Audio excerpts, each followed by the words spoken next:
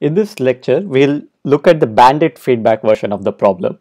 So as usual, this is supported in part by NSF award CCF 1749864. Okay, so recall the setting.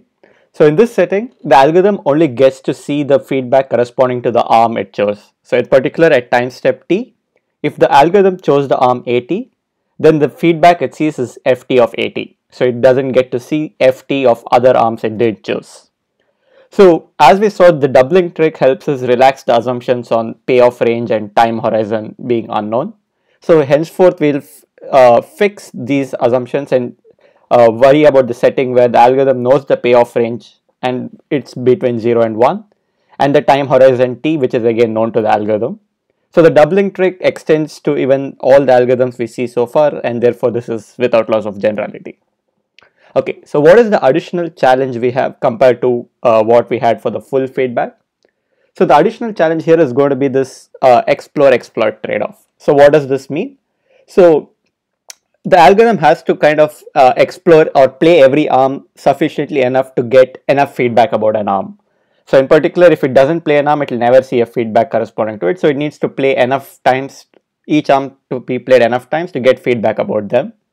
But on the other hand, it also needs to stick with the best arm it has seen so far. So it has to play the best arm sufficiently many times and also play other arms enough times to gain feedback. And the key challenge is going to be how to trade off both these aspects at every time step.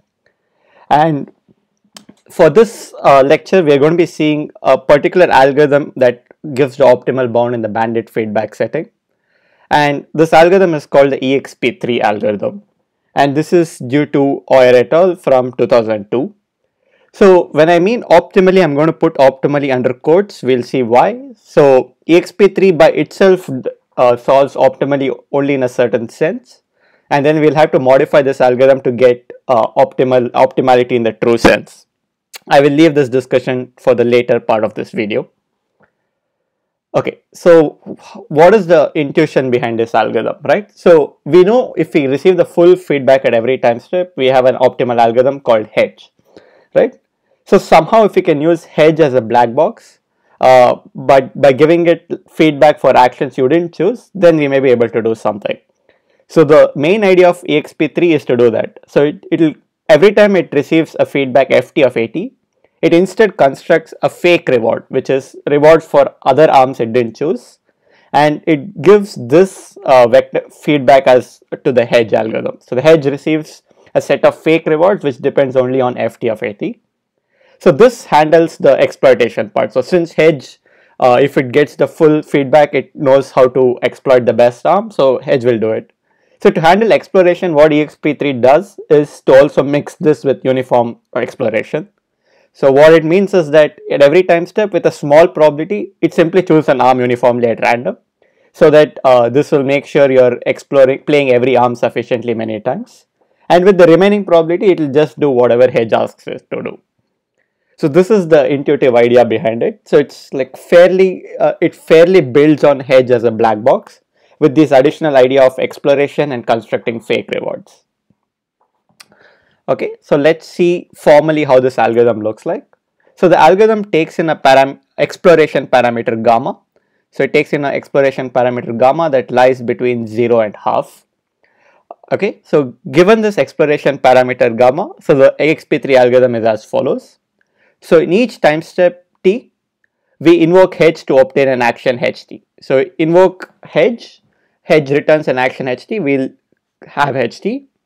Additionally, you also flip a Bernoulli random variable xt with such that its mean is gamma, right? So you take a random variable xt which is Bernoulli, so meaning it either takes 0 or 1, and the probability that it takes 1 is gamma. Okay, so we do this, and then what do we do? So if xt turns out to be 1, then we choose an action uniformly at random. So if xt was 1, you choose an action uniformly at random. So the probability that xt is going to be 1 is at gamma. So with probability gamma, you're going to choose an arm uniformly at random. And with the remaining probability 1 minus gamma, you're going to just choose whatever hedge gave you, which is ht. Right? So the algorithm is simple. So it just implements whatever we just saw intuitively. And the probability with which it's going to do uniform exploration is this exploration parameter gamma. And then finally, once you played the action AT, either in this step or in this step, and then you have to construct feedback to the hedge. So we construct a fake payoff vector ft tilde, which depends only on the action ft of AT. So in the next few videos, we'll see how to do this exactly. But for now, it's a black box. Some black box algorithm will take ft of AT as input and gives you back ft tilde. So we give back ft tilde as the feedback to hedge. So hedge needs a feedback, so it takes ft tilde, and then hedge just does the multiplicative weight update to itself, and for the next time step, it's ready to give another action. Okay, so it's a fairly modular algorithm. So to construct this fake payoff, we'll assume two things. So first, we'll assume that this black box has ft of AT, and we'll also assume that it knows the distribution pt from which hedge chose ht, right? So ht is usually chosen from pt, and then we know what the distribution pt as well. So we'll make this assumption, which is a natural assumption, and then we'll see how to construct this payoff. Okay. So constructing fake rewards. How do we do that? So what we want in the fake reward is we want this property called an unbiased estimator. So what we want is that we want an unbiased estimate of ft of A for every action A. So what does it mean unbiased? So the algorithm is a randomized algorithm, and over the randomness of this algorithm, in expectation, whatever you choose to give ft tilde of A, that should be equal to ft of A. More formally, so let's say the actions A1, A2 up till AT minus 1 chosen in the previous t minus 1 time steps is fixed. So in this conditional space, so for a given realization of A1, A2 up till AT minus 1, you want the following. So you want the fact that the expected value of the fake reward ft tilde of A given A1, A2 up till AT minus 1 should be ft of A for every action A in K.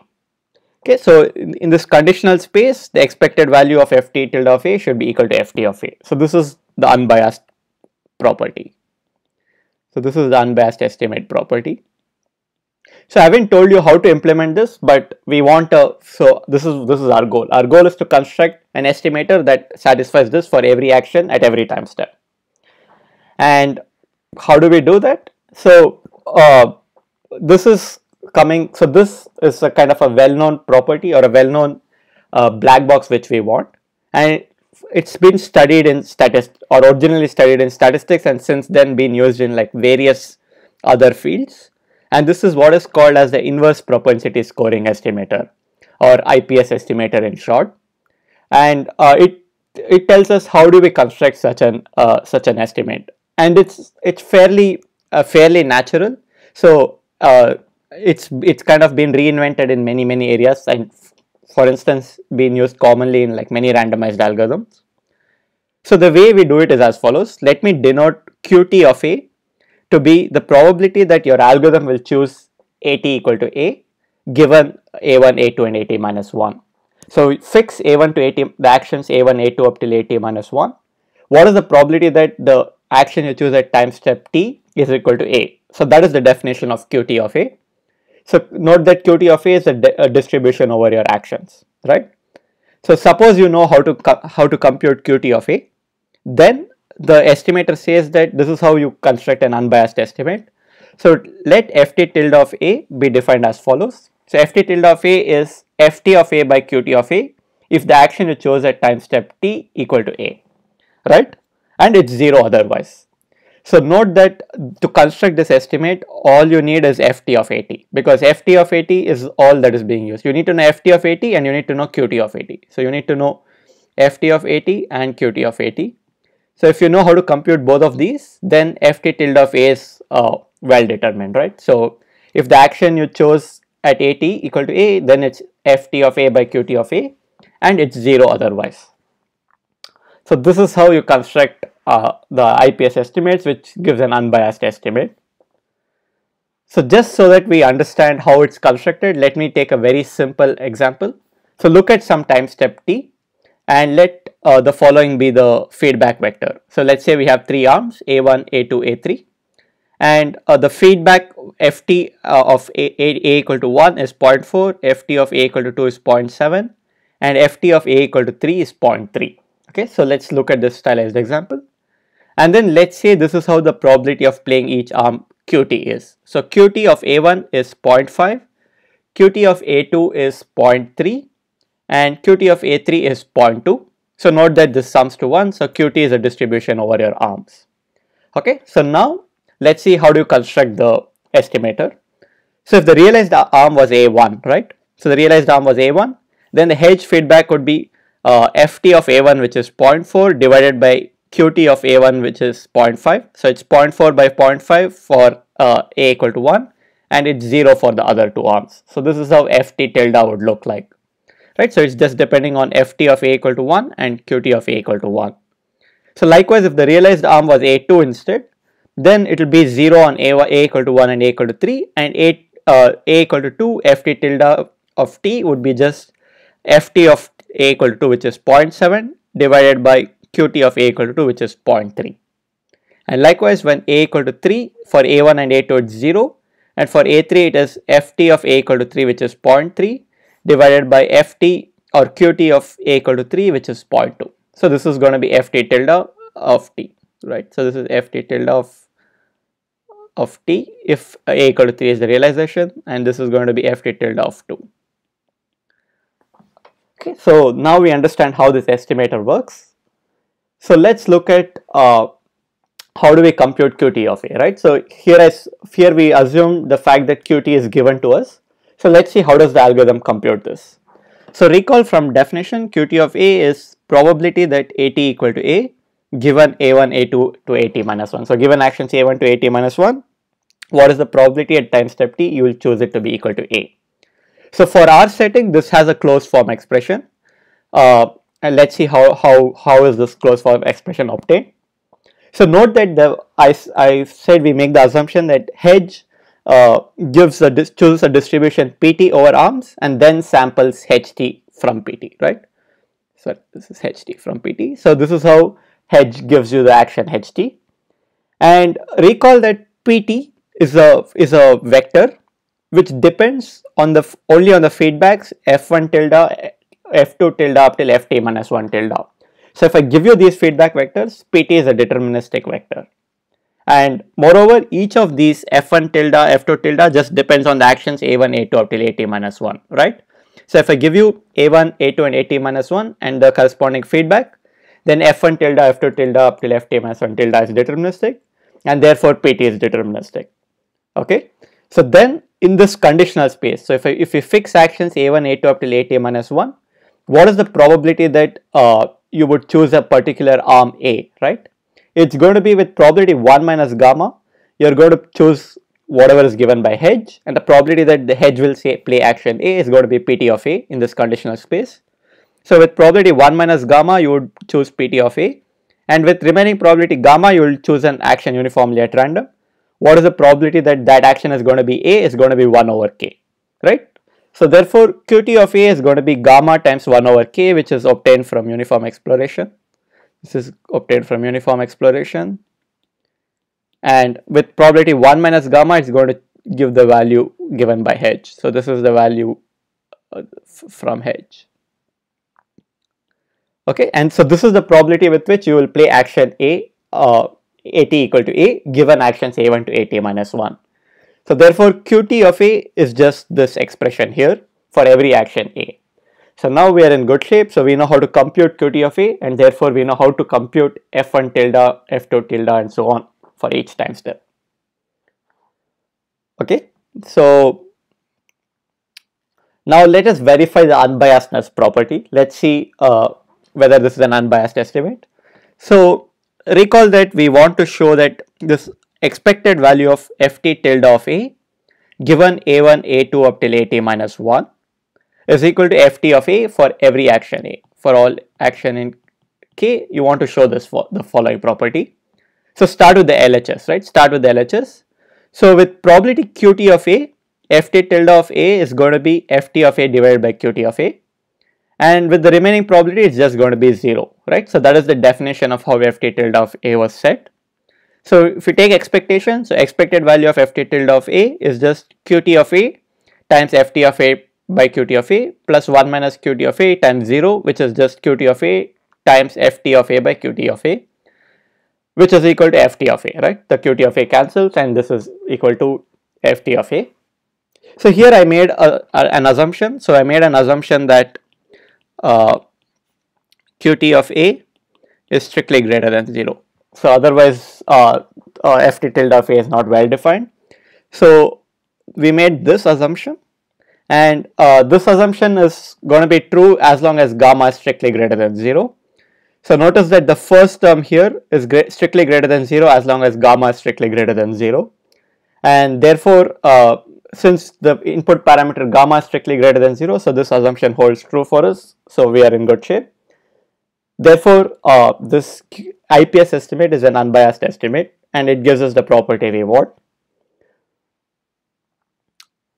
So let's going back to the EXP3 algorithm. So we invoke hedge, which gives us an action ht. With probability gamma, you choose an action uniformly at random. With remaining probability, you choose the action given by ht. Then you construct the fake payoff vector ft tilde, which depends on ft of at. And this is going to be using the IPS estimates we just saw. Using IPS estimates, and then give ft tilde of as the feedback vector to hedge. So this describes the complete algorithm.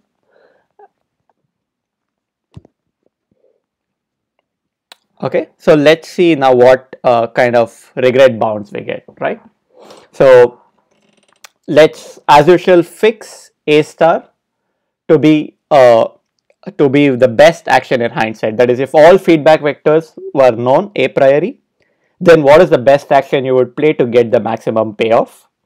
Then we have the following theorem. So the theorem states that from time step 1 to t, the cumulative feedback ft of A star minus the expected value of the payoff t equal to 1 to t ft of at. So this expectation is over the randomness of the algorithm, over internal randomness of algorithm.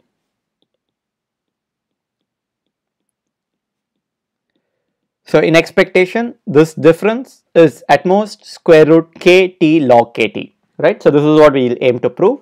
So first notice that already we are doing slightly bad in terms of k. So in the full feedback setting, recall that the regret bound depended on the number of actions k as square root log of k. Instead you get square root k here, and this is sometimes called the price of bandit feedback. So because you're not seeing the full feedback, this is the price you have to pay in the regret between the number of actions. And so the square root k is optimal, the dependence on the number of action. And the second thing to note, which is kind of more critical, is that this regret bound here is kind of cheating, in the sense that we are not really proving what we aim to prove, because we are only proving it in expectation. So it's a slightly weaker statement. And this is sometimes what is called as pseudo regret in the online learning literature. So sometimes you just settle for pseudo regret because that's all you can prove. And in case of EXP3, this regret bound holds only for the pseudo regret, which is the expected, which is the total feedback obtained by EXP3 in expectation. But on the plus side, this works against an adaptive adversary, because hedge works against an adaptive adversary, and all the operations we are doing does not hurt, like, I mean, it still works against an adaptive adversary. So that is the positive here, but the negative is that this is a weaker regret bound against pseudo, or what is called as pseudo regret. So I will make a couple of comments on this this algorithm. Firstly, recall that the dependence on total time horizon t in case of hedge and here is as grows as square root t.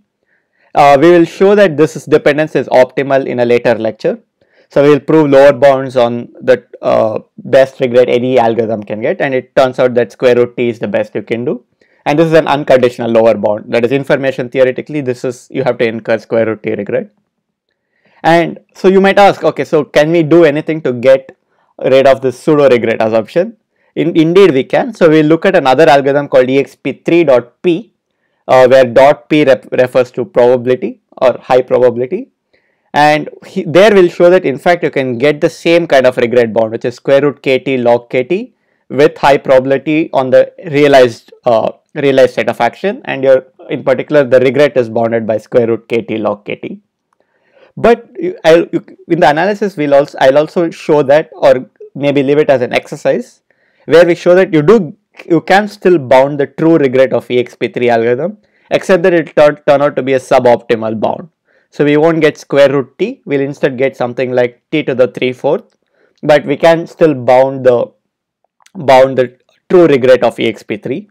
And as we'll see later, the reason why while bounding the true regret you're going to lose optimality is because the IPS estimate has high variance, and we'll discuss this during the analysis. And that high variance is what makes you lose your optimal regret guarantee. So I will see this during the analysis, and after giving sufficient hints, I will leave the actual derivation as an exercise in that lecture. So with that, we'll conclude this lecture, and in the next lecture we'll try to analyze EXP3 and in particular prove this theorem on the pseudo regret.